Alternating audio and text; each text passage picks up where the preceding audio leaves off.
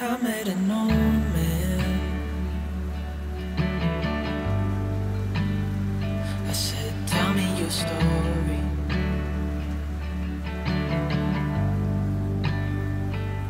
He took out an old pen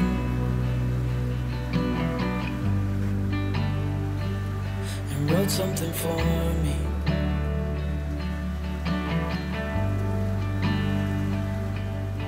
Then he kept walking on down the road,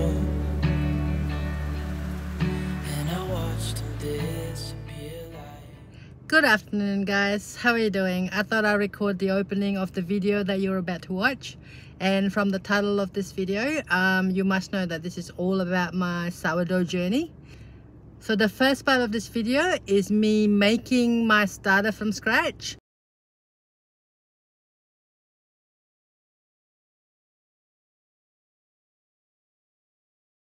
For this, I'm following starter recipe from a YouTuber called Weissman.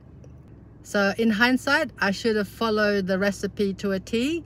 The recipe actually asks for rye flour, but unfortunately I don't have rye flour and they're not too easy to get hold of in Brisbane. So because of that, I've used white plain flour, and that actually makes the whole process a bit harder. So if you want to make your own starter, my suggestion is to follow Joshua Weissman recipe to a T. So the second part of the video is when my starter has finally matured. So after about 4 weeks to 6 weeks, my starter actually matured and ready to be used in the baking. So I was showing you how sourdough making process is like. It's not as easy as making a normal bread, in my opinion. The third part of the video is me recording a really wet weather that Brisbane got about 3 weeks ago or 4 weeks ago. And there's a lot of houses got flooded, a lot of business was affected. Fortunately, we didn't get affected, but I was just showing you guys what I got up to when I was basically stuck at home because we couldn't go outside for anything basically for days. So yeah, that's the video. I hope you enjoy it. If you do, please give it a thumbs up, and if you haven't subscribed to my channel, please do so. That would really help my channel. Okay, thank you. Bye.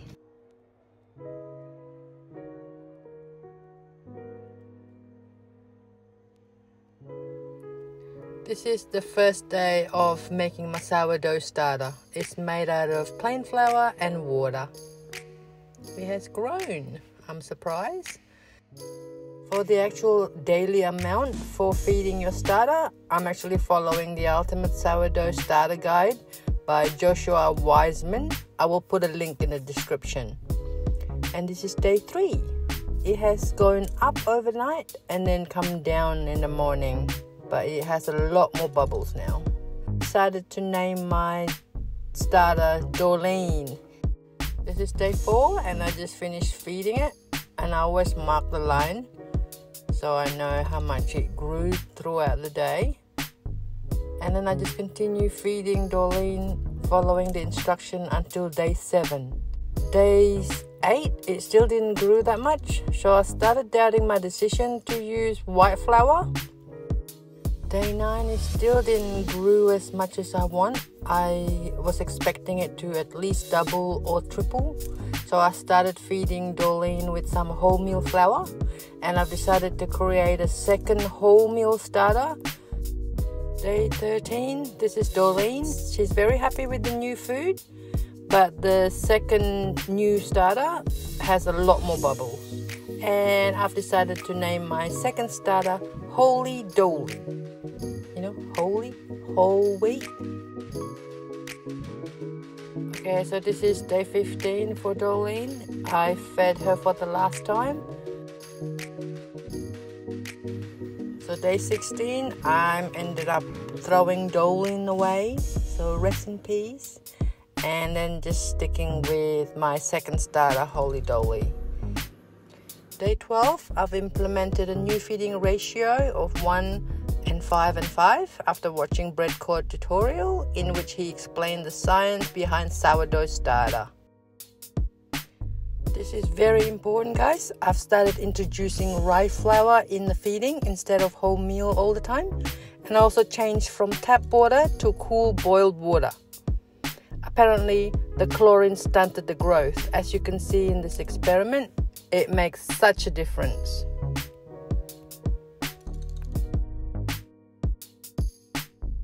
So this is day 16 of Holy Rye Dolly. Look how much bubbles it has now. I'm so happy. So I'm just getting to know my starter by marking the progress so I know what time it's peaked before it starts going down. And this is me seeing if it can triple in under 5 hours. Almost. Today I'm supercharging my starter with really big feed of 1 and 50 and 50. And look how much bubble it created. And it finally able to triple in under 5 hours.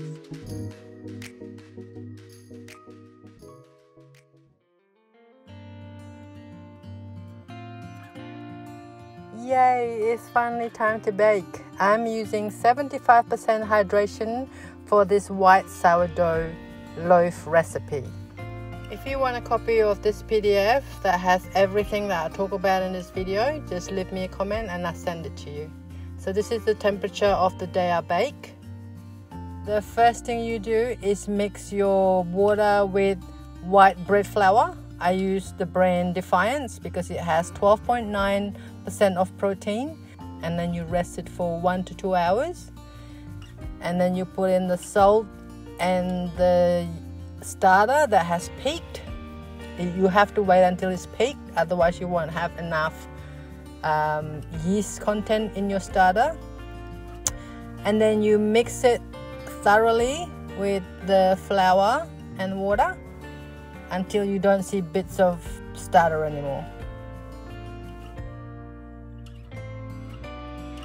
I'm measuring the temperature of the dough. I want to make sure it's within the 26 to 28 degrees Celsius, and this is when the bulk fermentation has started. You need to take note of the time now and rest for 20 minutes. Now you do the steps to strengthen the gluten. The first step is to do stretch and fold. At the end, do a window pane test to see if the gluten has becoming a little bit stronger. Obviously it's not because it's still tearing. And then you rest it for 20 minutes. And the next step is to do lamination, which is another version of stretch and fold, but in a bigger scale. This is the best way to develop gluten, I think.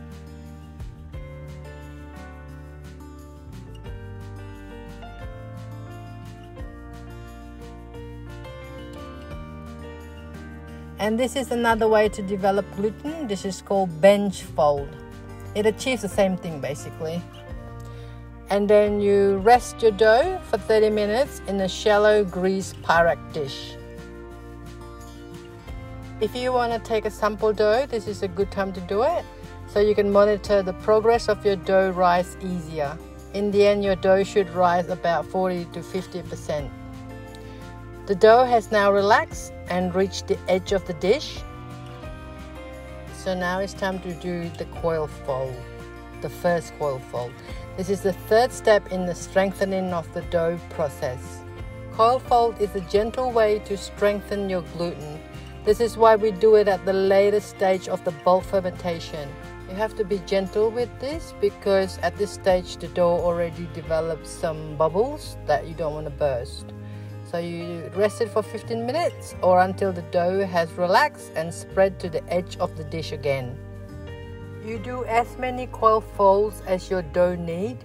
It can take up to 6 repetitions with rest period in between each repetition. Every time you do coil fold though, the dough should be less stretchy than the previous one. So when do you stop coil folding? It's when your folds look like this. It's very puffy and the dough look like marshmallow.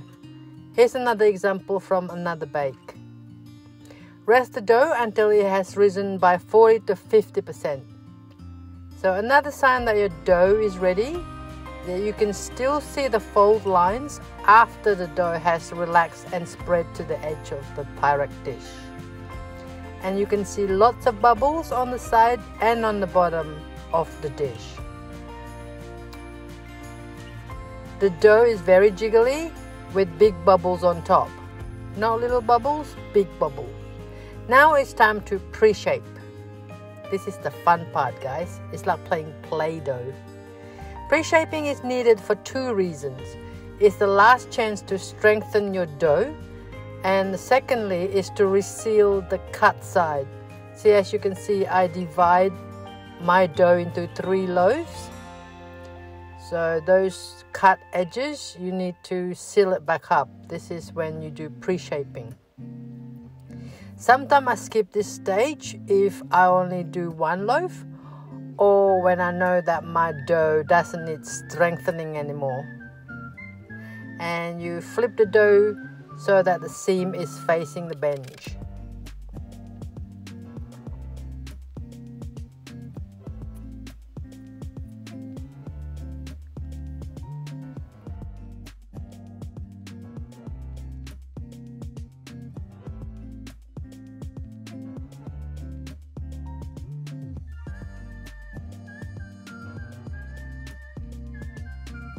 Now that you finished pre-shaping, you can cover the dough to rest for 15 minutes. You can use either a container or a damp kitchen towel. And then it's time to final shape. You want to get your dough into like a square shape, and then you grab one side and you fold it 1/3 of the way, and then you grab the other side and seal it. And then you roll it towards yourself confidently, and as you can see here, I'm actually putting it into a loaf pan, so put the seam side down.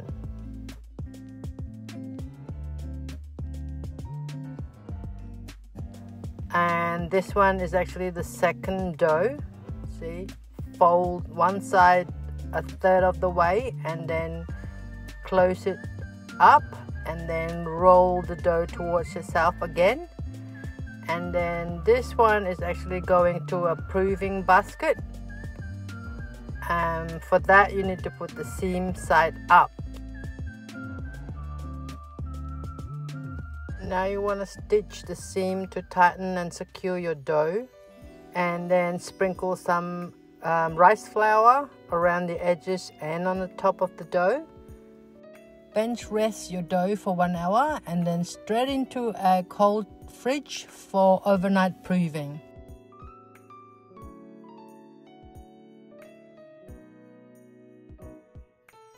The following morning, about 5 o'clock, I preheat the oven and the Dutch oven in a 250 degrees Celsius oven for 45 minutes.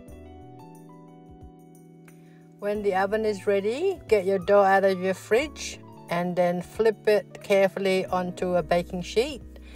And then you sprinkle with rice flour. You can decorate it, and then don't forget to score your bread so that the steam can escape through that score area. You have to do it quite deep. Quickly put the dough in the Dutch oven and cover it and bake it for 25 minutes in a 250 degrees Celsius oven. After 25 minutes, you remove the lid and brown the bread in 220 degrees Celsius for 18 minutes. And then you take it out and leave it to cool for about 1 to 4 hours. Otherwise, you will have a wet crumb on the inside. So I'm pretty happy with this bake, but trust me, I've baked about 5 prior to this where I ended up with a really flat sourdough. And the reason for all those fails is because I was impatient and I used immature starter, or I didn't get the bulk fermentation time right. When you do, you ended up with a very soft and not wet open crumb sourdough. Thank you for coming along to my sourdough journey. Now please enjoy the rest of the video. Bye! birds and see the sun. Side by side our fears are done. Oh, the good times just begun. Oh, we know what we have, let's hold on tight. Found what we're looking for in life. Call us crazy, but things are finally right. With you and I, the future is bright.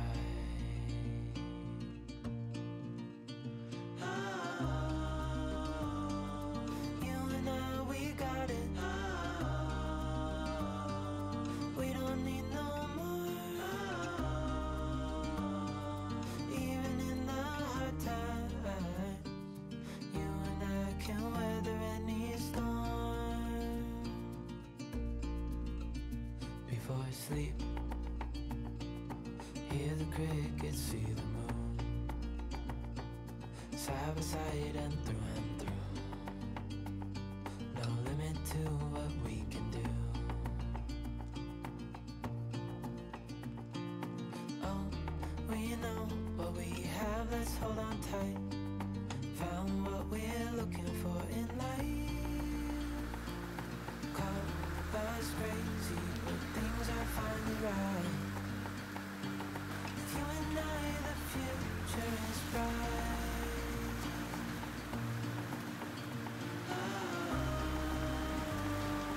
You and I, we got it. We don't need no more. Even in the hard times, can weather any storm. What are you having for lunch?